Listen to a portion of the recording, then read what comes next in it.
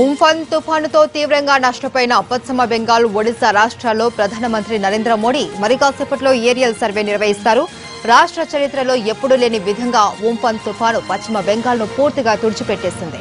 రాజధాని కోల్కతా నగరం పూర్తిగా నీట మునిగింది. దీంతో ప్రధానమంత్రి స్వయంగా పరిస్థితిని సమీక్షించేందుకు సిద్ధమయ్యారు. ఉదయం 10 గంటలకు ఢిల్లీ నుంచి కోల్కతా బయలుదేరుతారు. నేతాజీ సుభాష్ చంద్రబోస్ ఎయిర్పోర్ట్ చేరుకొని అక్కడి నుంచి హెలికాప్టర్లో ఏరియల్ సర్వేకు వెళ్తారు. బసిరిహత్తో రాష్ట్ర ప్రభుత్వ అధికారులతో సమీక్ష నిర్వహిస్తారు. మధ్యాహ్నం మళ్లీ కోల్కతా చేరుకొని అక్కడి నుంచి భువనేశ్వర్ వెళ్తారు.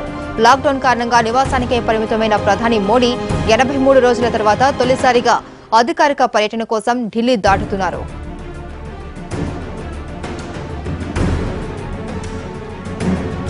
బెంగాల్లో ఎక్కడ చూసినా విరిగిపడ్డ చెట్లు, నేల కూలిన స్తంభాలు కనిపిస్తున్నాయి.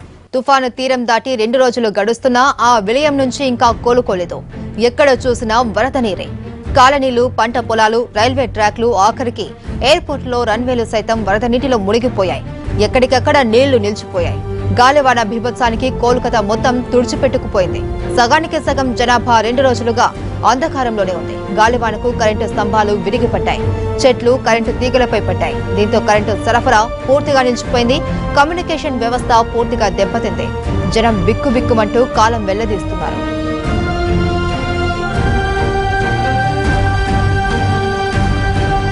ఇప్పటికే రంగంలోకి దిగిన సహాయక బృందాలు చర్యలు ముమ్మరం చేశారు. కరెంటు వ్యవస్థను పునరుద్ధరించేందుకు ప్రయత్నిస్తున్నారు.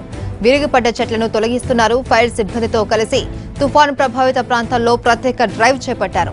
ఒక్కొక్క ప్రాంతంలో 5-6 బృందాలు సహాయక చర్యల్లో ఉన్నాయి.